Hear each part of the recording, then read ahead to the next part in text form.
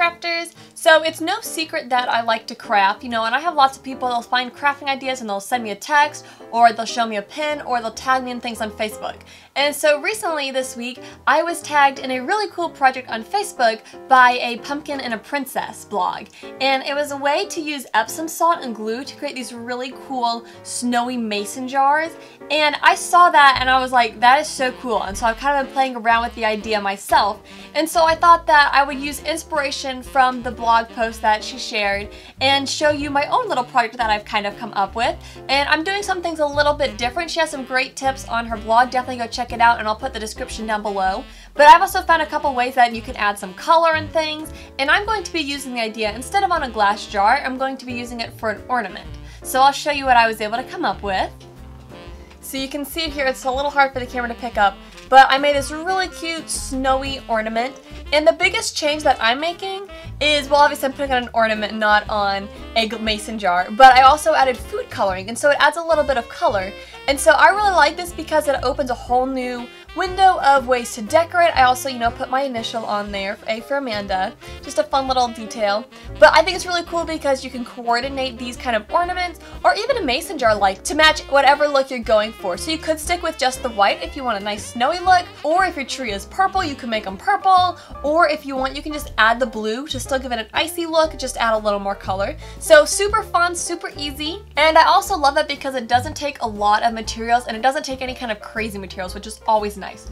So I'm going to be starting with a glass ornament here, and you know the little top comes out. I've already pulled that out for now. I've got a bag of Epsom salt. Epsom salts are the secret to making the little crystal look. As I said, my little touch to this project was food coloring, so you're going to want some food coloring. And then you're going to want either Mod Podge or a tacky glue. I've had good results so far with the Mod Podge. Tacky glue might hold a little bit better or allow you to add a thicker layer of the Epsom salt crystals, but I found that the Mod Podge still works really well. So the first thing we want to do is to prepare our Epsom salt. So I have 2 cups here that I filled with Epsom salt. This one is left over from the first one that I did the blue ornament, and this is just another scoop of just regular Epsom salt. Now when you scoop out your Epsom salt, there's not some magical proportion you want to use, but what you want to keep in mind is the more Epsom salt you have, the more diluted your food dye coloring will be. So I'm trying to go for some lighter shades. I don't want super vivid shades. So I'm adding a fair amount of Epsom salt. It comes up to about here on the side of the cup, so about half full. And this is way more than I will need for one ornament, but I'm doing this just so that way I can get the color that I'm going for. So I'm going to be making purple. I'm going to add red food coloring here, my red food coloring, and I'm just going to add a drop. Now, as you can see, it lands in one spot, and if you shake it around, you can see that it clumps up right there. So I've just got a popsicle stick, and I'm just going to stir this around and kind of break up that chunk. Now add a drop of blue to my red cup here.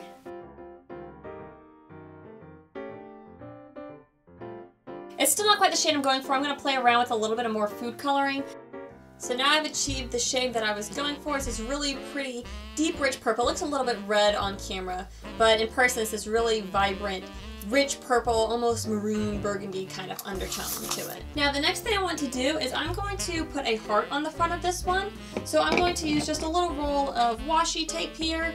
It's just duct tape brand, and I'm going to make a heart. So I'm just going to take some pieces and then peel the whole thing off the table. And now to cut out my heart, I'm going to fold it together, sticky side out, and cut out half of a heart.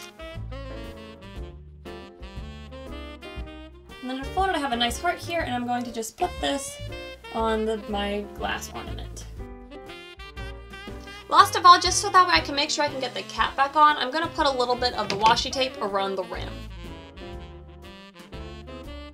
And if you don't put any on there, you can always just wipe off any excess Mod Podge and glitter that gets on the side, or you can just do that to keep it out of the way, make it a little bit easier for cleanup. So I have rigged up a nice little system here. I've got this fun glass jar that is filled with ornament bulbs, which is a craft idea from Off Beck Pie Slice of Life. I'll put the link for that video down below. You should go check that out. But she's kindly letting me use this bottle, and what I've done is I've attached a popsicle stick to the top, put a piece of tape over the top so that way none of the glitter falls in. So that way I can just set my ornament on there like so. And this just allows me to be able to put the Mod Podge on it without getting my hands on the Mod Podge or bumping glitter off. And it also gives it a way to dry because the bottom is weighted enough, the jar is skinny enough that it can support the weight width of the ornament at the top and not topple over. So I'm going to open my Mod Podge. You don't need to shake Mod Podge before you use it, just in case you're wondering on that, because it will just likely create air bubbles and it stays pretty consistent. So I'm just going to use the sponge and coat the whole thing in Mod Podge, even overlapping some with the heart. You don't want to go on super thick or else it'll all run, but you do want to do a decent thickness of layer. And now it's time to add the glitter. I'm putting a plate underneath here that'll kind of hold this over. And your fingers will get a little bit of Mod Podge on them. That's okay, not a big deal though. I'm going to take my jar here and just gently tap a nice layer of the crystals onto the Mod Podge ornament.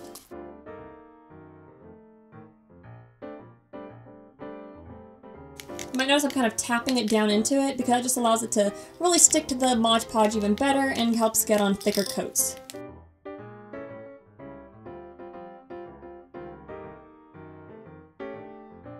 Now once your ornament and possibly you are really covered in the crystals, you want to gently tap it so that way the excess falls off.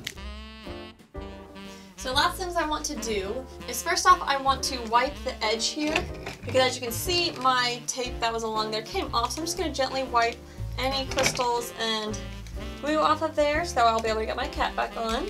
And last of all I want to use a pair of tweezers to peel the heart off.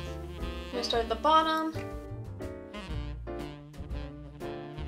And there might be some Mod Podge there, but the nice thing is the Mod Podge will dry clear, so it won't be seen, and as long as you don't bump it, no crystals will fall in there, and it will dry with a nice heart shape. So now I'm just going to leave my setup sitting for about 15 to 20 minutes and let the Mod Podge dry, and then I'll add the cap back on and show you the finished look.